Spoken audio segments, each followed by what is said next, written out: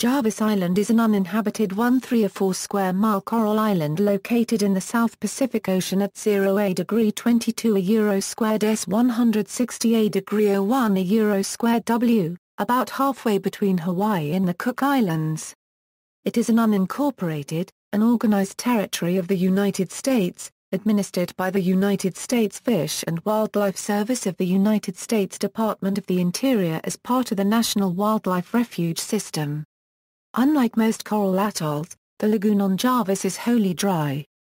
Jarvis is one of the Line Islands and for statistical purposes is also grouped as one of the United States minor outlying islands. Geography and ecology. While a few offshore anchorage spots are marked on maps, Jarvis Island has no ports or harbors, and swift currents are a hazard. There is a boat landing area in the middle of the western shoreline near a crumbling day beacon, and another near the southwest corner of the island. The center of Jarvis Island is a dried lagoon where deep guano deposits accumulated, which were mined for about 20 years during the 19th century. The island has a tropical desert climate, with high daytime temperatures, constant wind, and strong sun. Nights, however, are quite cool. The ground is mostly sandy and reaches 23 feet at its highest point. The low-lying coral island has long been noted as hard to sight from small ships and is surrounded by a narrow fringing reef. Located only 25 miles south of the equator, Jarvis has no known natural freshwater lens and scant rainfall. This creates a very bleak, flat landscape without any plants larger than shrubs.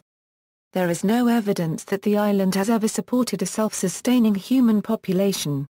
Its sparse bunch grass, prostrate vines and low-growing shrubs are primarily a nesting, roosting, and foraging habitat for seabirds, shorebirds, and marine wildlife. History. Discovery. The island's first known sighting by Europeans was on August 21, 1821 by the British ship Eliza Francis owned by Edward, Thomas and William Jarvis and commanded by Captain Brown. In March 1857 the uninhabited island was claimed for the United States under the Guano Islands Act and formally annexed on February 27, 1858. 19th century guano mining. The American Guano Company, which was incorporated in 1857, established claims in respect of Baker Island and Jarvis Island which was recognized under the U.S. Guano Islands Act of 1856. Beginning in 1858. Several support structures were built on Jarvis Island, along with a 2-story, 8-room superintendent's house featuring an observation cupola and wide verandas. Tram tracks were laid down for bringing mined guano to the western shore. One of the first loads was taken by Samuel Gardner Wilder. For the following 21 years, Jarvis was commercially mined for guano, sent to the United States as fertilizer, but the island was abruptly abandoned in 1879, leaving behind about a dozen buildings and 8,000 tons of mined guano. New Zealand entrepreneurs, including photographer Henry Winckelmann, then made unsuccessful attempts to continue guano extraction on Jarvis, and the 2-story house was sporadically inhabited during the early 1880s. Squire Flockton was left alone on the island as caretaker for several months and committed suicide there in 1883, apparently from gin-fueled despair. His wooden grave marker was a carved plank which could be seen in the island's tiny four-grave cemetery for decades. John T. Arundel and Company resumed mining guano from 1886 to 1899. The United Kingdom annexed the island on June 3, 1889. Phosphate and copper entrepreneur John T. Arundel visited the island in 1909 on maiden voyage of the SS Ocean Queen and near the beach landing on the western shore members of the crew built a pyramidal day beacon made from slats of wood, which was painted white. The beacon was standing in 1935, and remained until at least 1942. Wreck of Barquentine Amaranth. On August 30, 1913. The Barquentine Amaranth was carrying a cargo of coal from Newcastle, New South Wales to San Francisco when it wrecked on Jarvis' southern shore. Ruins of 10 wooden guano mining buildings, the 2-story house among them, could still be seen by the Amaranth crew, who left Jarvis aboard 2 lifeboats. One reached Pago Pago, American Samoa, and the other made Apia in Western Samoa. The ship's scattered remains were noted and scavenged for many years, and rounded fragments of coal from the Amaranth's hold were still being found on the South Beach in the late 1930s. Millersville Jarvis Island was reclaimed by the United States government and colonized from March 26, 1935 onwards, under the Baker, Howland and Jarvis colonization scheme. President Franklin D. Roosevelt assigned administration of the island to the U.S. Department of the Interior on May 13, 1936. Starting out as a cluster of large, open tents pitched next to the still-standing white wooden day beacon, the Millersville settlement on the island's western shore was named after a bureaucrat with the United States Department of Air Commerce.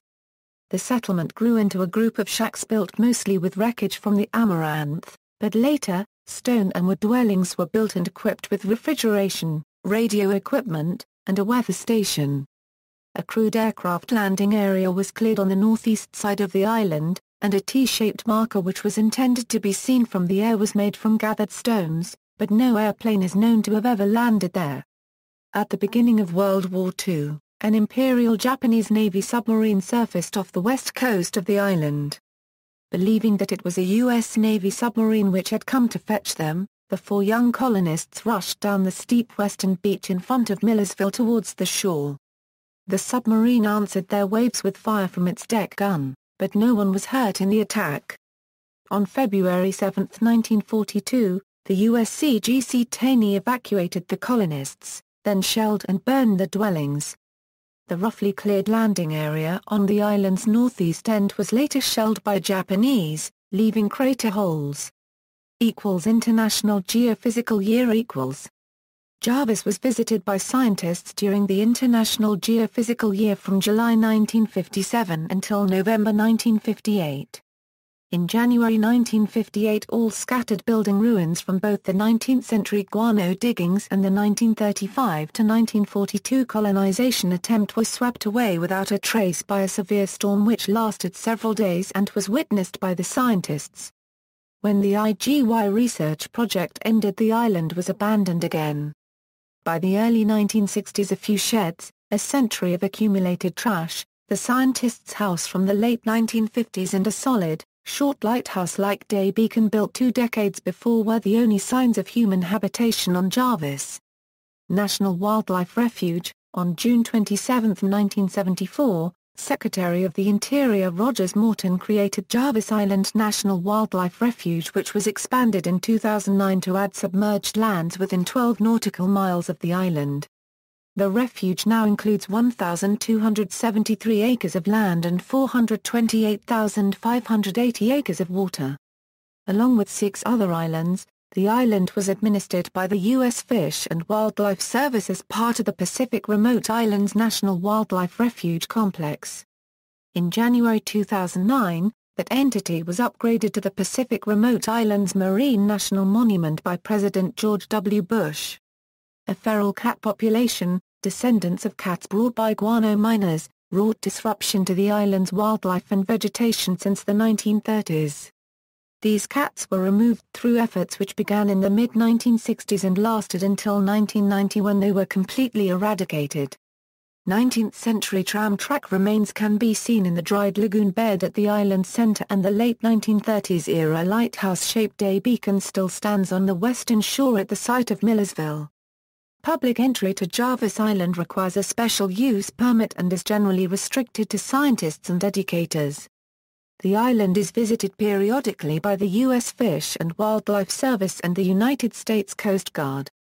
See also, Howland and Baker Islands, List of Guano Island claims, under a Jarvis Moon, an 88-minute 2010 documentary.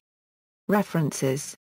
External links, Jarvis Island homepage, website with photos, weather, and more. Jarvis Island information website has several photos of the old Millersville settlement, together with more modern photos of the island. World Statesman offers brief data on Jarvis Island. U.S. Fish and Wildlife Service Jarvis Island National Wildlife Refuge, the Jarvis Island Refuge Site.